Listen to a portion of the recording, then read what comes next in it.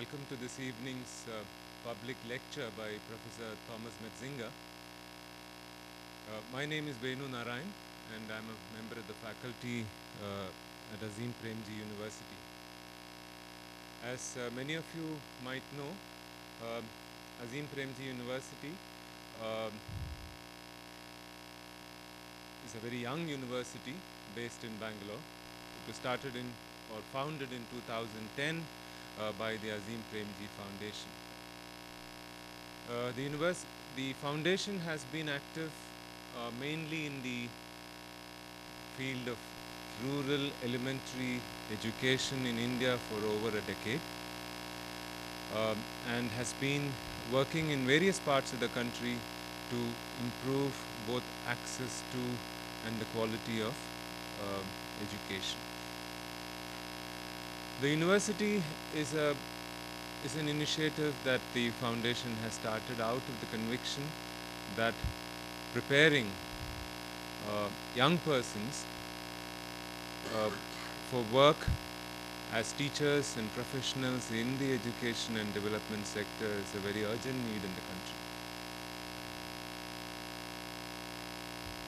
It's clear that we need a very new vision of education and a new vision of development.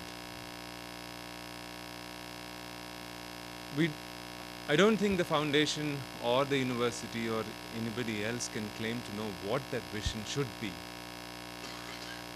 At the same time, it's clear that the questions around what the nature of education should be and what kind of development we should hope for so that the next few generations find a far more peaceful and sustainable society and livelihoods and work for themselves. That is very urgent. That seems clear to all of us. And that such a society has to be more just, more equitable and more sustainable is also fairly evident. What the connection of such a vision with questions that seem to be at the other end of the spectrum, the nature of people, individuals and persons, the nature of consciousness and the nature of our own understanding of ourselves.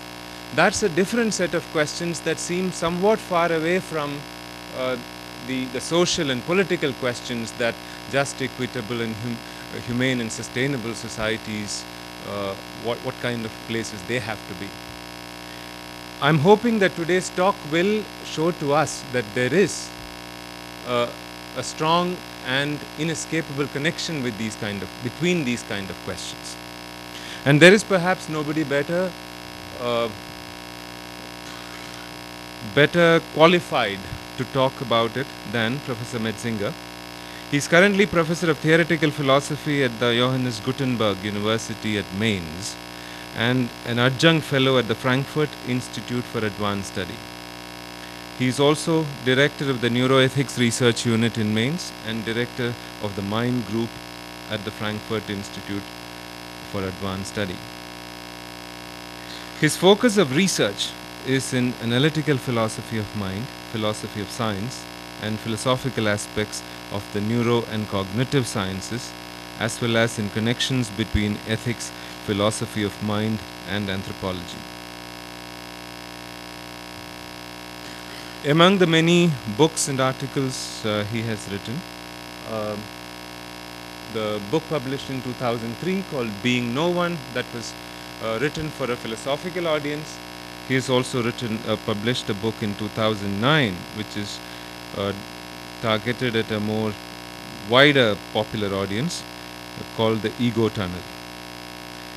Without much further ado, I'm very happy to invite Professor Metzinger to give us this talk on all our behalf and on behalf of the Foundation and the University. Thank you.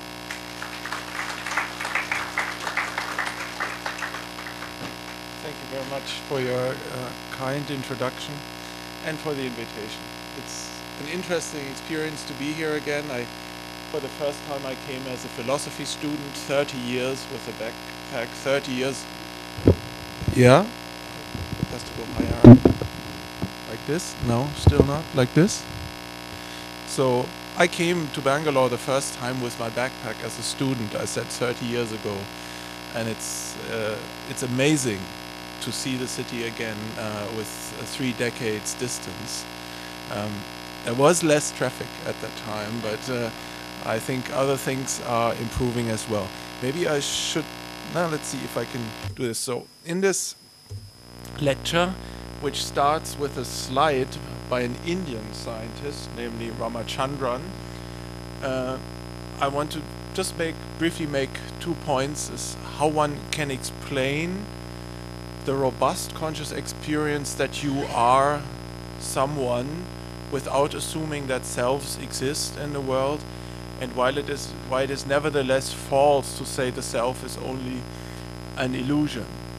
So the basic, and as far as I'm concerned, trivial claim in the background is that nobody in this room is a self or has a self.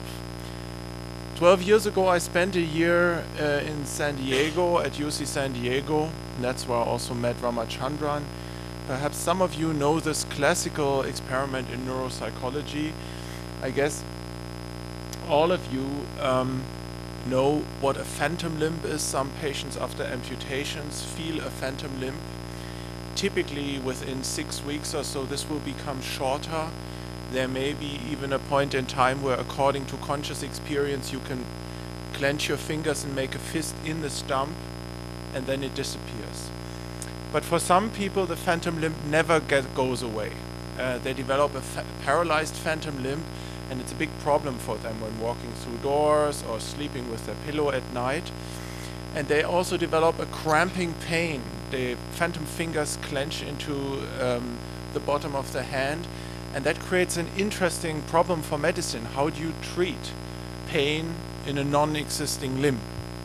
So the idea these researchers had was, if you could get it under volitional control again, it might disappear with time. So here the ingenious experiment was to have somebody with a paralyzed phantom limb, and the task was, please make symmetrical movements like this, like a butterfly with both arms, with your phantom limb and with the real arm. How do you feel? What is your conscious experience? And then the patient will say, well, doctor, what's my experience? My real arm is moving, my phantom limb is paralyzed, like the last 12 years. Then you put down a mirror in the middle and say, can you do the same thing again and look at the mirror from the right? And then the person will exclaim, doctor, doctor, for the first time in 12 years I can move my phantom limb. You pull out the mirror and they are very disappointed and say, oh, it's frozen again. You do the same thing again, you put the mirror there and say, move both arms, look into the mirror from the right. And the patient will say, oh, my arm is plugged in again, I've got volitional control. You switch off all lights. The patient says, ah, my phantom limb is paralyzed again. What moves in that experiment is what I call a conscious self model, a phenomenal self model. So the first concept from philosophy I want to introduce is a phenomenal self. Philosophers speak about the self as it appears in conscious experience. Phenomenal means it subjectively appears to that. And what we call the phenomenal self, the consciously experienced self, is what we sometimes also simply call the ego. It is the self as it is being subjectively experienced. Now, the question one can ask is, can one scientifically explain of a phenomenal self in a nervous system, in a brain? The answer is yes, you can scientifically explain how the sense of self appears in the brain, because there is no such thing as a self.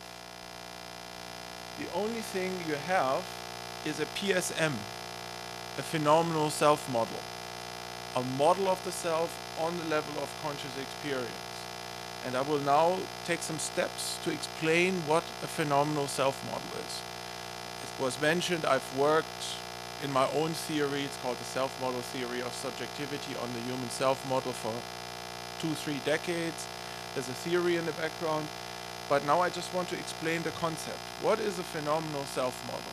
In the first example, with the moving phantom limb, I would say this is the phenomenal self-model that got under volitional control again. So a phenomenal self-model is what philosophers also call a mental representation, an image in the mind. In our own case, it's an inner image of the person as a whole, and not only of your body in the brain, but of your psychological properties. For instance, I'm hungry right now, I'm jealous right now, I'm angry. Also including social properties. So what are my relations to other human beings? This is part of your self-model as well. Now, if one wants to describe what a self-model is, one can do it on different levels of description. One can use different logical instruments and different scientific disciplines. You can look at an elephant, and some people look at the trunk and do trunk science, and other people look at the tail and do tail science. And all the truths on the different levels of description, they can be truths at the same time. So let's look at this. So the human self-model, your self-model, I hope you all have a conscious self-model right now while you're listening to me, can be described on the neurobiological level of description. I'm not going to say much about this tonight, but in one sense, it's of course clear it's a widely distributed activation pattern in the human brain. So your conscious self-model now, one level of describing it is as a dance of hundreds of millions of firing neurons in your brain in a certain temporal pattern. For those of you who are more scientifically interested, there will be a lecture tomorrow at 11 in the Center for Neuroscience. I will go a bit more into the details of this. But today let's be more philosophical and not talk about the brain so much. So the self-model is something in the brain. There are a lot of new facts about the human self-model in the brain. It is also possible to describe it on the representationalist level of description. What does that mean? It's a philosophical term, and you would say you look at a human being, at a brain, as a system that creates representations of the world. It's a more abstract level of describing it. So then the self, your feeling of selfhood, would be a content, a representational content in consciousness. So here are two examples of how people imagine this today. In 1995, I published a book on conscious experience. There was this photo by a brain researcher, John Allman, on the front. So what they did is he looked at a brain, and then they did a brain scan of what is happening in his brain and superimposed it on the photo. What you don't see so well is that there's a little red dot, an area of very high activity back in the visual cortex, and intuitively that would be the representation of the seeing brain in the seeing brain, the model the brain creates of the seeing brain. Another way people today look at this is that when you see a dog, there is an outside object, something impinges on your retina, then a lot of complicated things happen back in your visual system, and there would be something called the NCC, the neural correlate of the conscious experience of seeing this German Shepherd dog. And the third level is what you consciously perceive. You just see a dog out there. So the idea is there's a sensory representation that gets transformed into a conscious model of the dog, and that becomes the content of your subjective experience. Now, that is another way, a second way, to look at what a conscious self is as a content of an image. There's a conscious and an unconscious self-model. Here the example is psychosomatic diseases. Most of our self-representation, most of the things we believe about ourselves are unconscious. But if a trauma enters, it enters on the level of the conscious self-model. So somebody might come and say, "You've put on weight again. It's not going well with your girlfriend, is it? We don't see you together lately. What about that promotion? And it traumatizes you. It hurts you emotionally on the level of your emotional self-model, and what you will do is you push the information down into your unconscious self-model. So you don't have to experience the hurt anymore, but the information is still there in your unconscious self-representation. I'm too fat. People don't like me, whatever it is. Now, because the self-model is anchored in the brain, because it is ultimately a physical process, this will have all kinds of effects, causal effects, for instance, on your immune system. It might make you more susceptible to infections or even to cancer cells. The immune system doesn't care. So psychosomatic diseases is a very strange concept if you think about it. People work on it, but it's not clear what that relation should be between psyche and soma. This theory says psychosomatic diseases are relationships, causal interactions between the conscious and the unconscious self-model. Now, very obviously, the human self-model changes through learning processes, and maybe there is an inborn core. Maybe there's something that is innate when you are born as a baby. Obviously, your sense of self changes. You have no memory of a sense of self before 2 years. There's no autobiographical memory. When you get very old, in old age dementia, you may lose it. And it acquires experiences. So in 5 minutes, I'll give you an example for what it means that there's maybe an innate core to the human self-model. But let's move on and get a richer picture. The human self-model also possesses a true evolutionary description. We are not the only animals on this planet that have self-models. Very obviously, the ego, self-consciousness, has a long evolutionary history on this planet. It was something that was invented by evolution. So 2 examples, and then a very unromantic description. A body model is something that should have been accurate, right? It was good for animals in our distant biological part to have a very good image of their own body. How strong am I really? Can I fight this guy? How fast am I really? Can I get away? How far can I jump from one branch to the next branch? How heavy am I? Will I fall down? Will the branch break? So it's very obvious that for animals it was good to have a body model in their brain, to know what their properties are, where their boundaries are, and so forth. But we can come back to this in the discussion, but a very interesting point in latest research is that a self-model is also something that is advantageous because you can successfully self-deceive yourself. So the body model would better be accurate. But as it turns out, evolution also invented optimism. So one of the strongest biases human beings have is called optimism bias. They have unjustifiable opinions about how many good experiences are awaiting them in the future. And I could now go on for 2 days and give you examples of self-deception. The strongest source, statistically, if you take the research, is male overconfidence. So male overconfidence is the cause of most military and traffic catastrophes.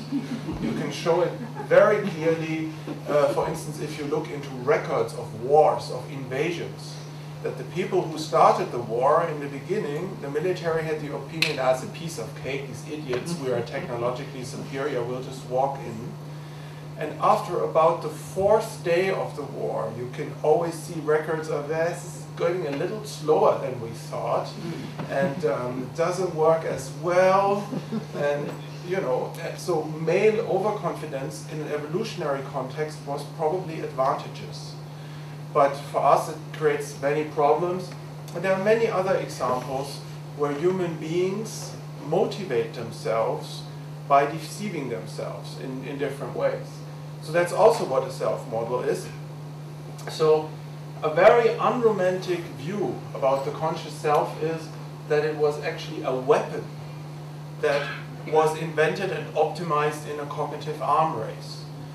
So my view in a nutshell is that we developed organs in evolution, eyes, ears, hearts, livers, but we also developed virtual organs which are not always there. And the conscious self that pops in when you wake up in the morning is just such another thing that was invented in evolution. So another level of description, you could describe the self-model as an information processing event. In philosophers call this the functionalist level of description. So the general idea is, I don't know if you ever thought about it, but what exactly is happening in the moment when you wake up in the morning? The very moment, say you have been unconscious and you come to yourself, and this conscious experience of, I am someone, I'm here and I'm now, emerges. What is that? So one metaphor would be, this is the moment when the system which you are boots its conscious self-model. It's just when you boot your Windows desktop and you get a virtual reality with a waste paper bin, and you are the mouse pointer. The mouse pointer that tells the system, I am here and now, and here I can do something by clicking, for instance. So one way to look at the conscious self model is as a computational module that is sometimes there during waking states, and during deep sleep it's not there, and in the dream state it's very different. And the use it has is that you can regulate your interaction with the environment with the help of a conscious self model. When you wake up in the morning, you can control your body as a whole. You cannot do it without self-consciousness. So if you want to run to the refrigerator, you need a conscious self. Else you will just be a paralyzed organism in bed. So if that is true, it should be possible to have non-biological systems, machines with self-models as well. I have, as a philosopher, and I must maybe say this, I'm a very strange philosopher. Many people hate me in my own country because I've always thought philosophers should interact with scientists. So I've interacted a lot with neuroscientists or with artificial intelligence people. And many years ago I've said that artificial intelligence will never get anywhere if those systems don't have self-models. Extended spatial self-models, but that at the same time we shouldn't do that because things get very dangerous, I think, if we have machines with self-models. Still, I was very happy when in 2006 these people in Cornell University actually did what I always asked for. This robot is called a starfish. It's a 4-legged walking machine and it has a self-model. So how do they do this? They have this robot, and here you see images of its walking, and the robot has a soul. And the robot soul is a model of its own body. And you can see how the self-model, the graphic spatial representation goes along with the machine. And then these scientists are very cruel. As soon as the thing has learned to walk using its little self, they cut off one of its arms. See? They chop off an arm. And the interesting property the system has is it changes its self-model. It learns, I have lost an effector, I've lost a limb, and can develop a new way of walking, limping. Now learning to limp is a form of intelligence. Imagine you have one of these things on Mars, and it loses a leg, and it cannot do that, it's just over, the mission is over. But this system, if it has body damage on Mars, it could develop a new way of walking. And these scientists think that is a superior form of intelligence. There would be no paralyzed phantom limbs, This system would learn its body has changed. Maybe I shouldn't go into the details, but this is how these people call their own discipline evolutionary biorobotics. So they try to mimic evolutionary processes, and this is how it works. The system starts to move like a baby, makes random movements, and then it dreams up self-models. How could my body look? And tries to match the sensations from the moving limbs back to the model of its body. It goes through many learning cycles until it has one self-model that matches the effector data, the sensor data coming from the random movements. And then it will use this little self-model to synthesize a behavior. And here's how it looks if a machine comes to itself in that sense.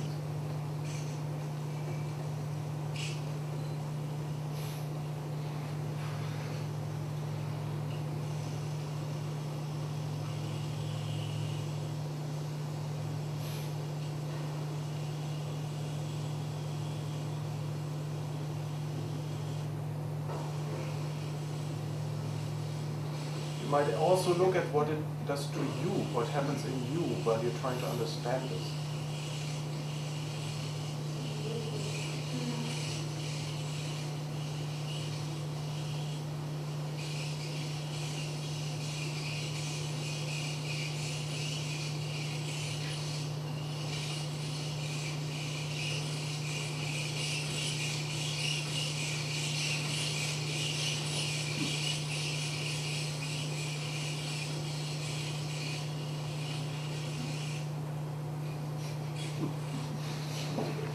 So nobody would believe this system is conscious. It's not self-conscious.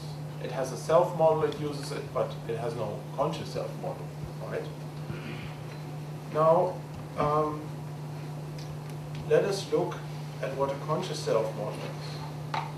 Here is some research you can do at home after you come home tonight. I don't know, in India, do you have dishwashing gloves? You could take a dishwashing glove and stuff it with cotton. And then, if you don't have a rubber hand, you put this rubber hand on the table in front of you and do exactly what my Swiss colleague Binja Lengenhager does here. It's called the rubber hand illusion. It was discovered in 1998. And there are now millions of variations of it. Scientists research it in all variations. If you do that, you could also use a Q-tip and you synchronously strike the unseen hand. You have to erect a blockade, and the rubber hand in front on the table. After 20 to 90 seconds, you will feel that the rubber hand is part of your own bodily self. That is, you will develop a sense of ownership for the rubber hand, and what is even more fascinating is you will feel the seen touch in the rubber hand. You will get a conscious tactile sensation of being touched. You could do this at home, but you have to look at it. Don't look into the eyes of your friend who does it, and you don't have to giggle all the time. But just let it come on and look at the hand. It's also important that the angle of the rubber hand is realistic, like it would normally be. And what one finds is if one synchronously strokes both of these hands, then after 20 to 90 seconds you get this illusion of this is my own hand and I feel the touch in it. So you just offer a statistical correlation to the brain. From the outside, you can show what happens in premotor cortex in the Alors, moment. cette expérience, j'ai vraiment ressenti. Sounds French, terrible. Try it out. Now, yes. Well, let's try this one.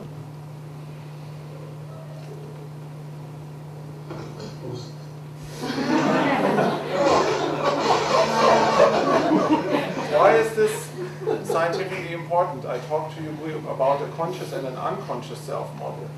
This shows that, let's see if this redoes it again. No, it doesn't. This shows that the unconscious brain really believes that this is your own hand. It's not some fancy or imagination or an illusion. It really embeds the model of the rubber hand into your body model. And so if you do this tonight with your friends, have a hammer ready. Don't tell them. As soon as they say the illusion is working, hit the rubber hand. Another thing you can also do is, if it's a rubber hand and somebody has the illusion standing bent fingers backward to an impossible position, and watch them, how they start to nervously laugh, and ask them, is it painful or not? And why are you so nervous? There are many things you can do. So I asked 5 minutes ago the question, could there be an inborn self-model? That's an important scientific question, or does a baby only acquire it after birth through playing? This is a woman, AZ, in Switzerland, a patient who was a cognitively lucid academic with a PhD, and she was born without arms and legs. But since whenever she can remember, she has felt phantoms, phantom limbs, phantom legs, and phantom arms. Now, if you do careful body phenomenology, you can discover a number of interesting things, as scientists in Switzerland have done. For instance, you can see that the 3 middle toes are not differentiated. She doesn't feel 5 toes. So that's what I mean by a self-model. It's not fully differentiated. Then they said, can you rate how real these phantom limbs feel on a scale from 0 to 7? 0 means no conscious experience. 7 means it's just as real as my navel or my belly. So then you see, for instance, that there's a variance, and you see that these 2 parts of the legs feel about half as real, you know, as the so-called real physical body. The first scientist who ever wrote papers about phantom limbs spoke of ghostly members. So this is really ghostly. It's half as real, according to conscious experience. But another interesting fact is the right hand is more real than the left hand. The right hand never existed. It never existed as an input source to the brain. That brain could never learn that she's right-handed. So many interesting things to explain. So this is Peter Brugger, the scientist who did all this research, and just to give you an idea what I mean by that the self-model is something in the brain, you could put this woman in a scanner, and you could not only say move your left phantom fingers and your right phantom fingers, you see exactly what areas go on in the brain. But you can also do something like take your thumb and now touch it with the index finger, and now touch it with the middle finger, and tell us when you have the feeling of contact, and see what brain areas light up. Another thing you could do is give her conscious sensations which she never had. Once you knew where the hand areas are, you can, through a process called TMS, transcranial magnetic stimulation, stimulate these brain areas. And she gets a conscious experience she's never had before. My hands hurt. You're hurting my finger with the shock. You know? You get the idea? This is what I mean by a self-model. But I'm a philosopher, so the question is, what is this self-model representing? I mean, what is this a model of?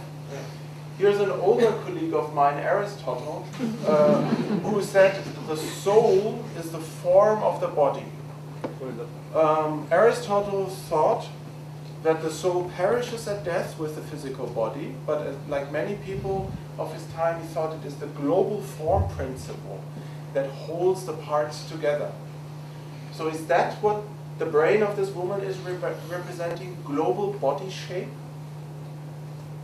Here's another Western philosopher, Spinoza, many centuries later. He wrote, the soul is the idea that the body develops of itself.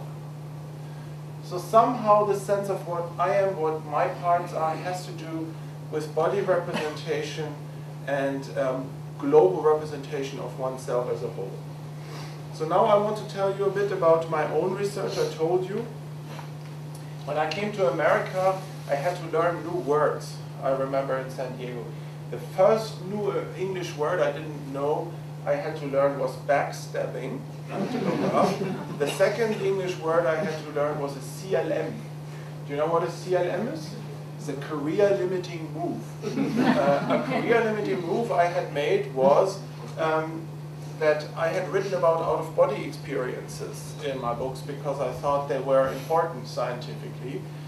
These people, Olaf Blanke, a neurologist in Switzerland, had for the first time caused out-of-body experiences with an electrode in the brain.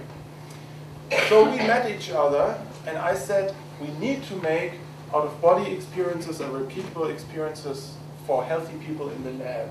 And we tried to create artificial out-of-body experiences with the help of our Indian computer scientist, Tej Thadi, who always said, we have to go to Rishikesh, there are more subjects in Rishikesh.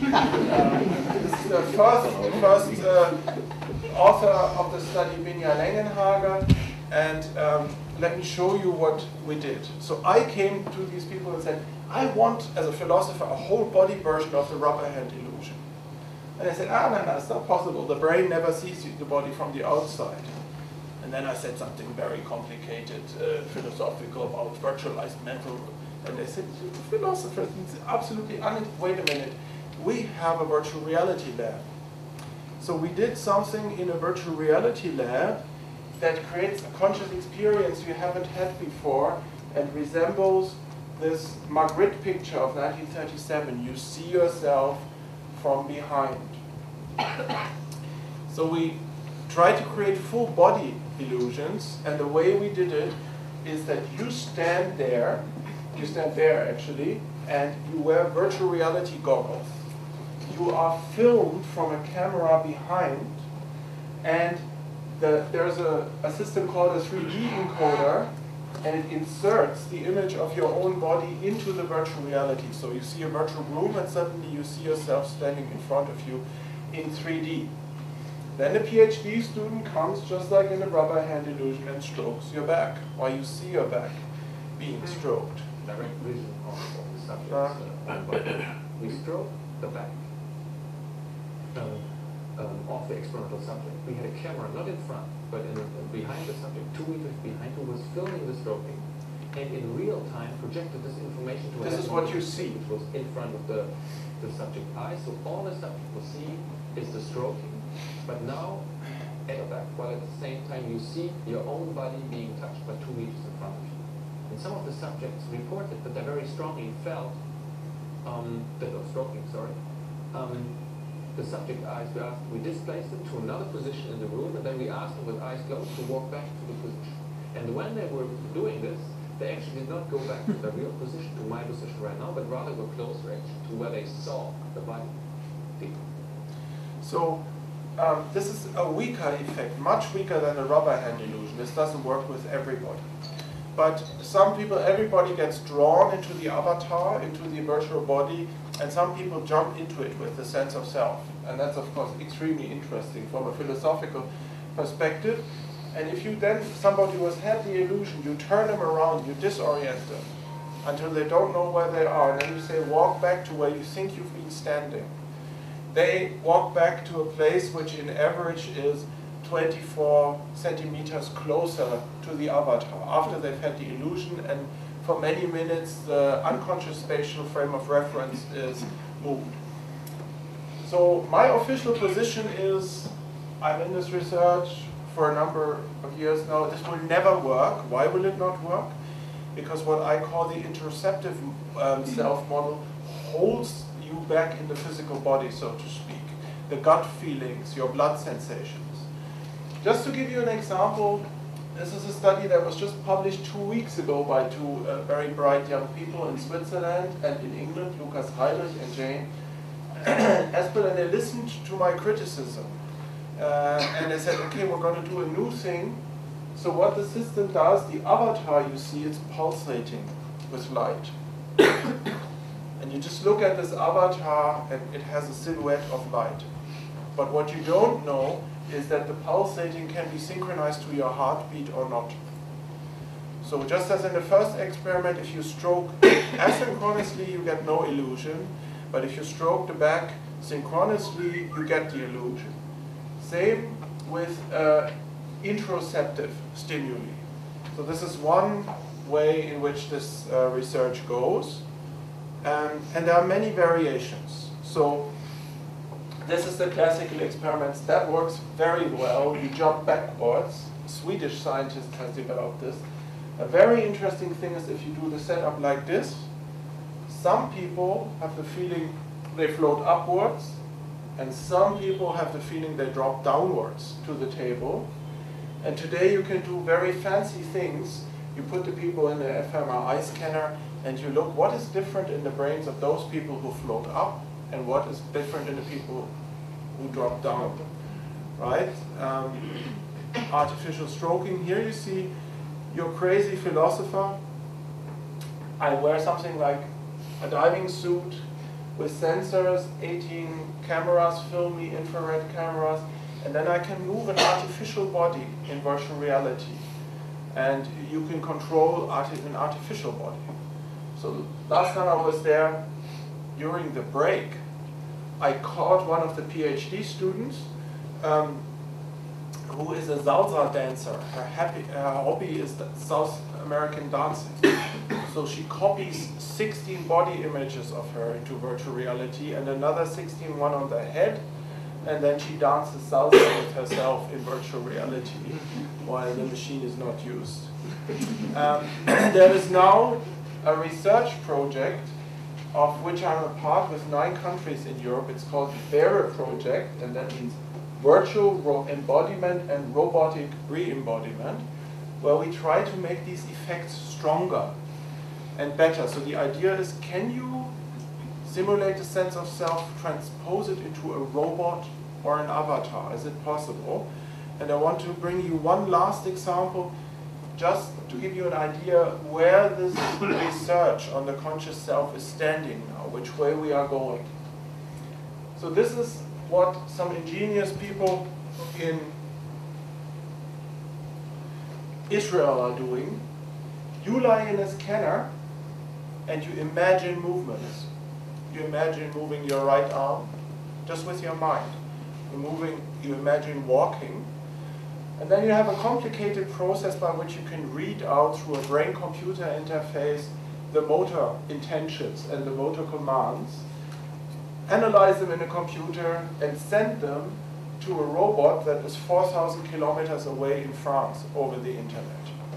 The interesting thing is that you can also wear goggles and look out of the eyes of this robot. So just look at this brief video.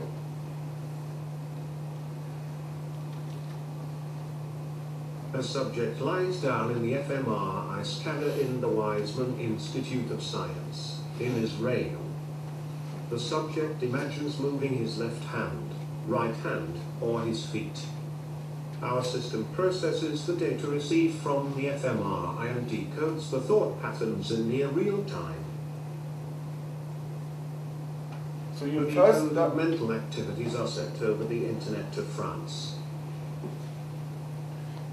You are here. This is what you see through the robot's eyes.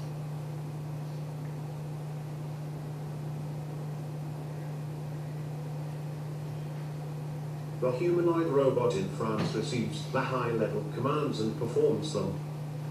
The subject in Israel sees the world through the eyes of the robot in France. An assistant in France gestures to the subject, suggesting the areas to explore in the room.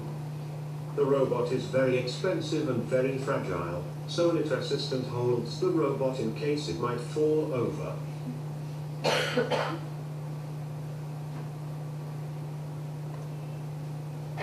So this is just a proof of concept study. There are many, it's also not my own work in any way, but there are many technical difficulties. This is not real time. There's a delay in it. The scanner puts in a 2-second delay. But you can imagine where this will be maybe 20 years from now. So this is just to give you an idea where research on self-consciousness, on the boundary between philosophy, neuroscience, robotics, and cognitive science is right now. But don't overestimate it. On the other hand, we have some anecdotal reports. Some people, a nice thing is that you can just sit on a chair and control the robot with your thoughts. And you turn the robot around, and you look at yourself sitting in the chair. Where is yourself in that moment? There's some anecdotal evidence, some people who have controlled the robot with their thoughts like that. if the experiment is over and somebody comes to take it away, they go, oh, no, wait. Because they have already developed a sense of ownership. All right. Now we have to learn a philosophical concept because we're returning from this childish stuff to serious stuff, namely to philosophy. Transparency is a philosophical concept, and it means that you have a conscious representation, but the representation is transparent because you cannot experience it as a representation. This British philosopher in 1899 introduced this concept. So the idea is that you can have a representation of this chair in consciousness, but because the representation is transparent, you think you just directly see a chair. You're a naive realist. You're completely unaware of the fact that this is going on in your brain right now. So what is a transparent self model? It's an integrated representation of the organism as a whole.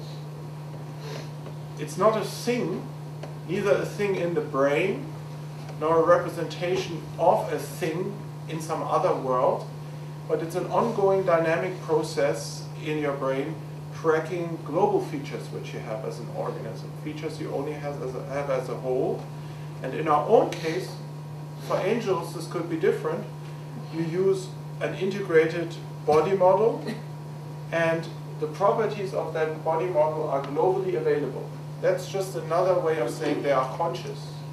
Conscious is what is available for everything, but you cannot attend to the construction process in the brain.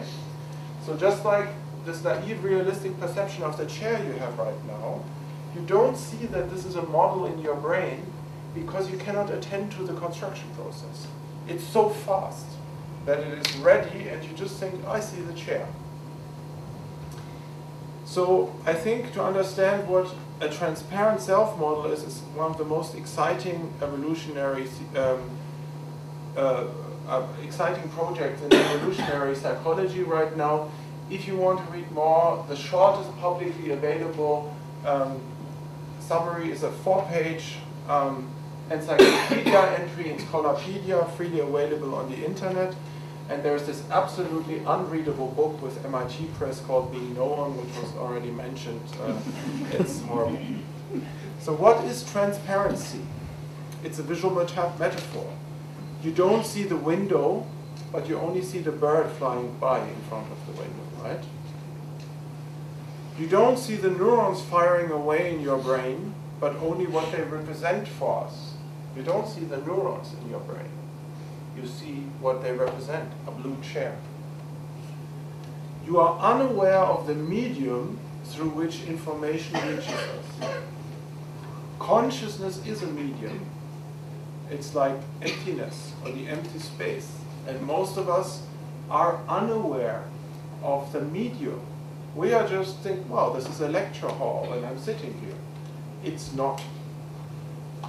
Up there is not the sky. Up there is the bottom of your skull, right? To put it very bluntly and falsely. So conscious states, I think, are mostly, but not always, transparent. Why are they transparent? Because they are activated so fast that our attentional system cannot penetrate into the construction process. You just look there, pop, the model of the chair is there. That's one empirical hypothesis. Another one is that in evolution, in a much longer time window, there has been no selection pressure on our brains against naive realism. What does that mean? It was not necessary for our ancestors to know there's a tiger model active in my brain right now. What they needed to know was there's a tiger out there. To have a model of, oh, I have a tiger model active in my brain right now, is computationally much more demanding. You need to burn more glucose and sugar for it. So if you don't need it, better go without it. This is why all of you think today that you're just sitting in a lecture hall. But if you think about it for a minute, what your physics teacher has told you in school, there are no colored objects in the world. right? There are just wavelength mixtures in front of your eyes. Most animals on this planet don't see color. The blueness and the blackness is a property of the model of the chair your brain constructs. Because it's transparent, you have the feeling, well, there's a chair out there. You don't have the experience, there's a chair model in my brain. Now here's the only decide I want to make in this lecture. I would claim we are systems which are not able to recognize their self-model as a model. You cannot consciously experience that the self-model active in your brain right now is a model, just with the chair. Therefore, you operate under something that you might call a naive realistic self-misunderstanding. That's just a metaphor. We constantly confuse ourselves with the content of this image of ourselves in the brain. We are naive realists about our own self-model, and that is why we necessarily experience ourselves not only as being in direct contact with reality, the chair, the floor, but as in direct contact with ourselves. By necessity, we must have the feeling the content of the self-model is directly given to me. There is a phenomenology of immediacy. I just look there, this is me, it's my body. And there's a phenomenology of identification. Think of the rubber hand illusion and the full body illusions. I identify with this body. That is because of the model being transparent. So you get a specific conscious experience, not blueness or blackness, but the experience of, as some philosophers have said, being infinitely close to yourself, being directly in touch, of identifying with this because of the transparency of the self-model. We're already coming to the end. So the simple argument is any system that has a conscious self-model which is transparent will have a conscious experience of selfhood. There you will, just like blueness appears, have the experience of I am someone. So just a general idea, any conscious system that operates under a transparent self-model will necessarily experience itself as being someone. What we call the conscious self at the beginning, scientifically speaking, it's the representational content of a transparent self-model in your brain. It's whatever this model represents. If you identify it, you have a conscious self with that content. So, didn't I want to explain why the self is not an illusion? Here's a paper. I wanted to explain why the self is not an illusion. So the point I've just made is you can explain everything about self-consciousness in the sense of selfhood without assuming selves. Much more parsimoniously with a transparent self-model. I don't know about in India, but in Germany, the following thing will now happen. Everybody will say, yes, I've read that in a New Age bookstore. This guru, that guru, Buddhist, everybody says the self is an illusion. That's good science then. Somehow these are good guys. It's compatible with what I want to believe. But if you look at it from a more strictly rigorous logical perspective, to say that the self is an illusion is a logical mistake. Because an illusion is only something someone can have, right? But at the level we're talking, self-models in the brain, there's no little man there that could know something or could be wrong about something. There's not even an illusion. So if you wanted to stay with the sexy New Age illusion metaphor, pop Buddhism or something like that, then you would have to say that the self is an illusion that is nobody's illusion. I think that's enough. Thank you very much for it.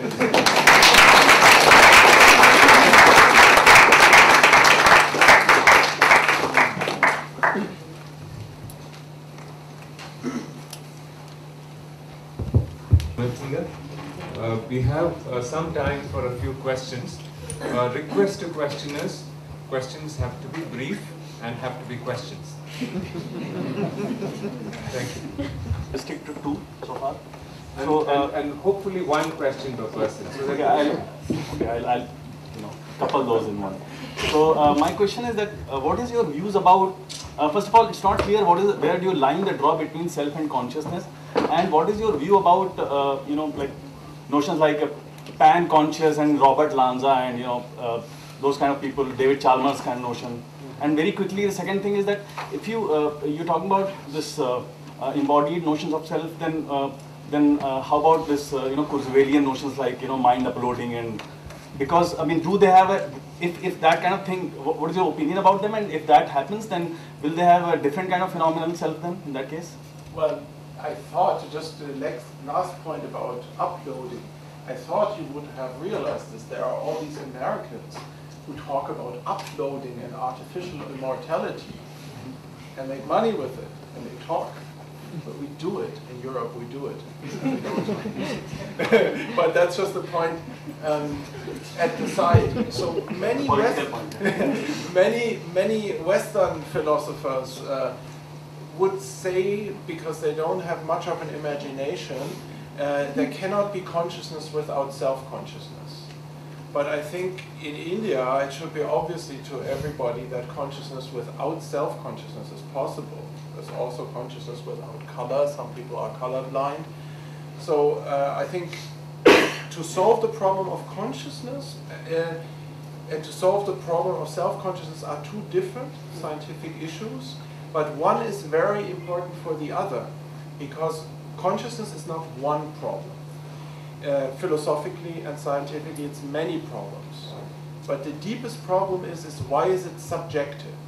Dave Chalmers and people will have very sophisticated arguments why it cannot be reductively explained, because it's essentially subjective.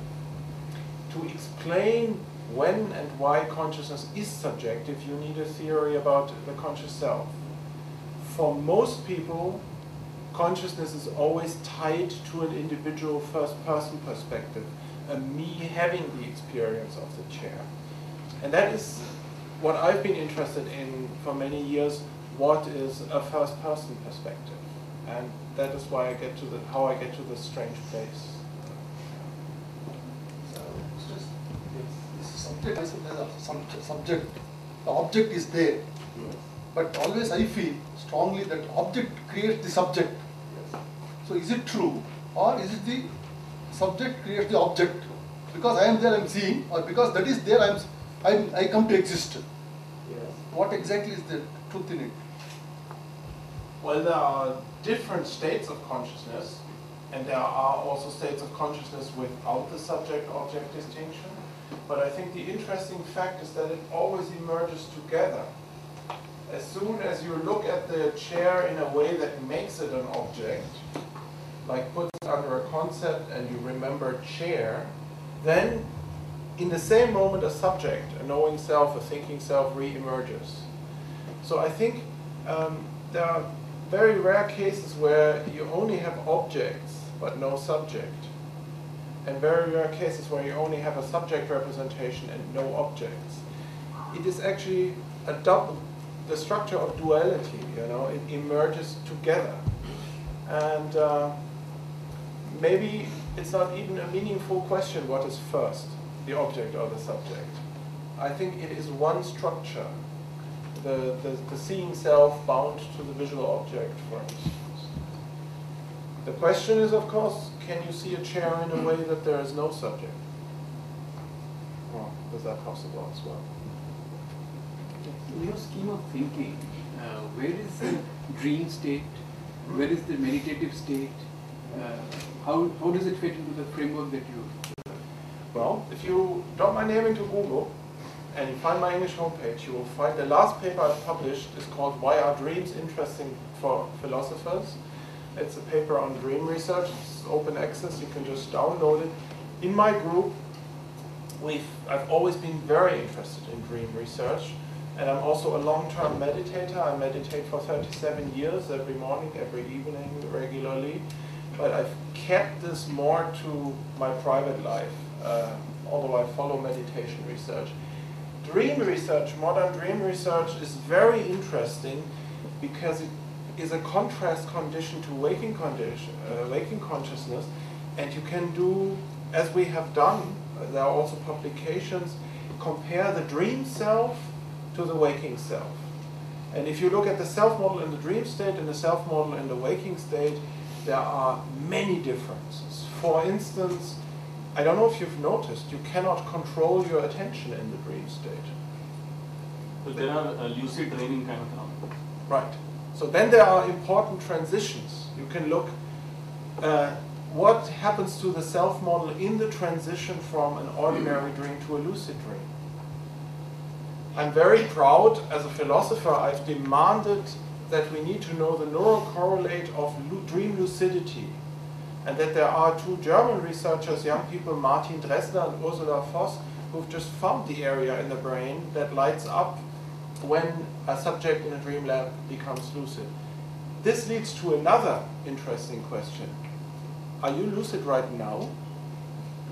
Is there lucid waking? In a lucid dream, you know that you are dreaming right now. Do you really know that you are awake right now? Or are you just thinking you sit in a lecture hall and follow a discussion? So this leads on, so you can distinguish different levels in the self model, and if one scientifically evaluates dream reports from sleep labs, one finds that the self model in the dream state is very different. For instance, there are no warmth and cold sensations. Maybe you've realized this. Now you have a feeling of temperature. In the dream body, you don't have warm and cold.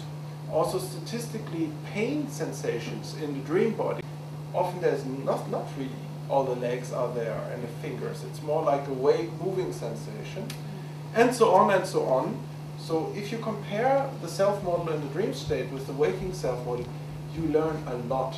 And one of the most shocking things is that you can have what philosophers call unnoticed rationality deficits.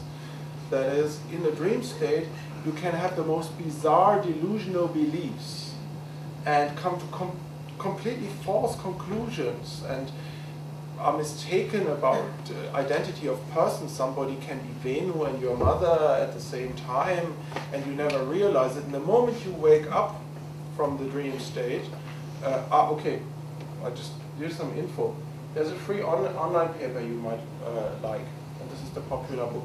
So there are these different layers in the self model, and you can be completely delusional and irrational in the dream state and never notice it. And that is very interesting, because if that's possible in the dream state, it could also be possible right now, right? So how do we know in the waking state that we may not have some completely irrational beliefs sometimes without being able to notice the fact? That is one of the things I've learned from dream research. Is that why probably it coincides with everything is in a state of vibration? Buddha said, by the time I blink my eyes, the whole existence appears and disappears a million times. Yes. Where in Turiya state, the observed and the observer become a single. Yes. Is that explained by this?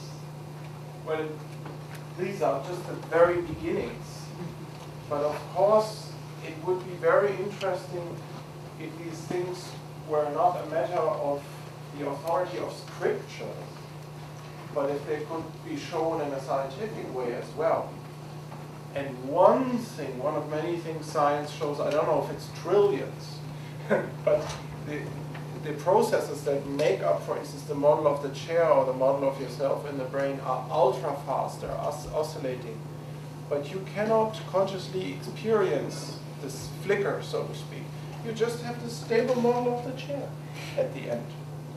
So the prediction would be that somebody who has developed his attention very deeply suddenly would not see the chair as a chair anymore, but as a very fast flickering pattern, for instance. But normally it's not like that. And I mean, if I may add one, yes? On that I have a question. See, robotics is, macroscopic mechanics. I Yes. mean, you have processing of primarily visual data, whereas the neural correlates are more driven by molecular biology. I mean, you just said trillions of fast processes. So, how reliable is it to derive conclusions from biorobotics? I don't think one can derive very strong conclusions for this. I just use this as an illustration for what I mean by a self-model. A machine can have a self-model, and of course it doesn't have molecular dynamics in the brain. It's much cruder. Also, it's not clear, I mean, this machine has not evolved everything of itself. Why should it walk?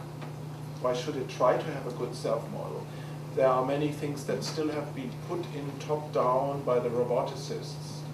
It's not truly evolutionary. In our own history, it was just those systems that didn't have a good self-model, they just died. They had no children until some got it right. So yes, maybe it's not clear, it's not clear what the set of properties is that determine consciousness.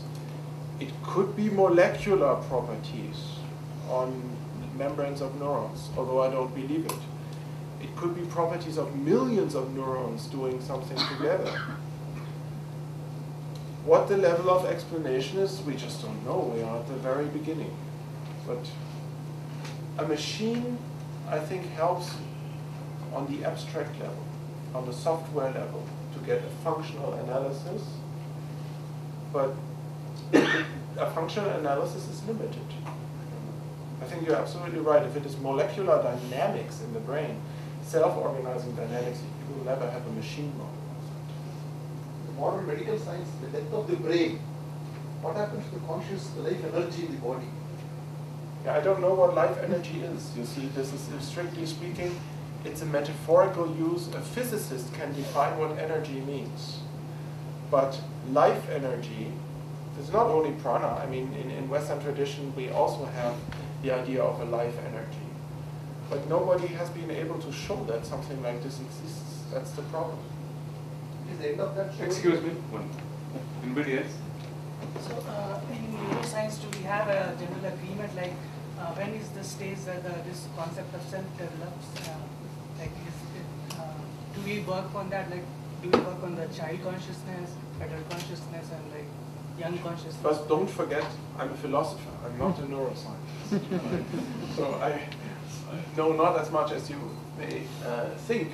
But I give you an interesting example about misunderstandings, or what I learned as a philosopher from neuroscientists. You remember that woman without arms and legs and infantile limbs? I said, that's the proof that there's an inborn template for the body model. There must be a genetic, matrix for the body model. And so it's like an innate idea of the self that's maybe passed on, and then we can look in childhood. And then these clever neuropsychologists said, no, it's not clear. There are mirror neurons where you mirror other bodily behavior. This poor girl, born without arms and legs, had an extremely strong motivation to have a complete body. Her whole visual input from baby on was other complete bodies. When she was trying to understand her mother and so forth, she was always representing complete bodies in her brain. And maybe she could have, so to speak, booted or constructed her own body model from visual perception of her social environment. So maybe there is not anything innate at birth. And from all I know, we just don't know that. We don't know that. Quick question. Would you say that your own self-model is not transparent, having gone through this, the idea that it can't be transparent? It seems. Well, the story is a bit more complicated. First, let me make a more general point, which I think should be very interesting, especially in this country. I am forced to make an empirical prediction. If I say the sense of selfhood is created by the transparency of the self-model, any system that would make its whole self-model opaque, that is the opposite of transparent, experience it as a representation, would lose the sense of selfhood. That's a prediction I must make. If the self model becomes opaque, say somebody in meditation developed its attentional processing to such a fine degree that they could penetrate into the construction process of the self model, it would become an image and something that is not a given reality. The second thing is, I think what differentiates us from most animals, what has made us so successful, is that our self-model is not completely transparent. Not all of it. The body model is transparent. But for instance, when you consciously think thoughts, your conscious experience is, I operate with representations of the world which could be true or false. There you are not a naive realist. So the chimpanzee maybe has a little bit of that in their self-model, but I think what makes us unique is that we have a section that is not transparent and we can represent ourselves as representing. Whereas I think most animals are completely caught in the here and now and in this self-model, and they cannot distance themselves from it. But we have this ability to look at ourselves from the outside, at least a little bit, at least sometimes. We can see that we are thinking and that these thoughts might be false representations, and that's very important. An interesting question is the emotional level. I don't know, emotions are not always transparent. You know, you have this feeling, I just see my wife is cheating me, you know, in jealousy. You have this emotion, I see this out there. It's transparent. Then you suddenly become aware, maybe I have a problem. Maybe it is something in me, and you see that you have an emotional representation. So I think the body model is always completely realistic. In thinking, you realize that you're representing, and there's interestingly also something in between. No, my question was, as you know, you come at this not as a meditator, if I put it that way. You come at this. Okay, let's say you come at. I mean, at least part of you that we are seeing is that of a you know, let's say rigorous scientist. Yes. So you know, the process of sort of more ontologically experiencing the no self is one group. Yeah. You have kind of epistemologically come at the same question, if I may put it that way. Yes. So has that changed your the ontological or the experiential sense of yourself? That's the question. Almost not at all. Many philosophers have tried to think themselves out of their self.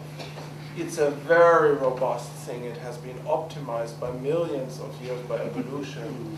You know, it's just, I mean, it has done some things to me, of course. One thing, to give you an example, is I've studied very carefully psychiatric case studies, people with different kinds of mental illness in schizophrenia, because that's also an important question. What is the self-model of the schizophrenic, of the deluded patient? How does it break apart?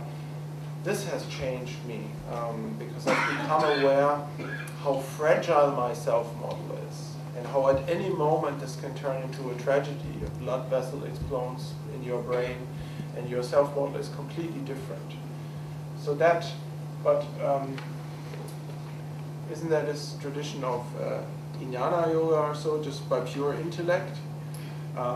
I don't believe in it. It doesn't change much. Sir, I'm afraid that we have to... As a philosopher, what is your idea about theology? About theology? Yeah. Well, it's a discipline that has no object and no methodology. So the problem is, if you should, I mean, I can say this here, I cannot say this at my home university, which is a Catholic university. The question is if you should spend tax money for it. There's, of course, comparative religious studies, and there are important things, you know, about the history of religion and comparing different traditions. But in the literal sense of the word, a discipline, an academic discipline that has to do with knowledge of God, I think that is intellectually dishonest. There can just be no such thing. I'm afraid that we have to stop. Thank you very much all of you who came here today, and thanks to Professor Metzinger for a very engaging talk.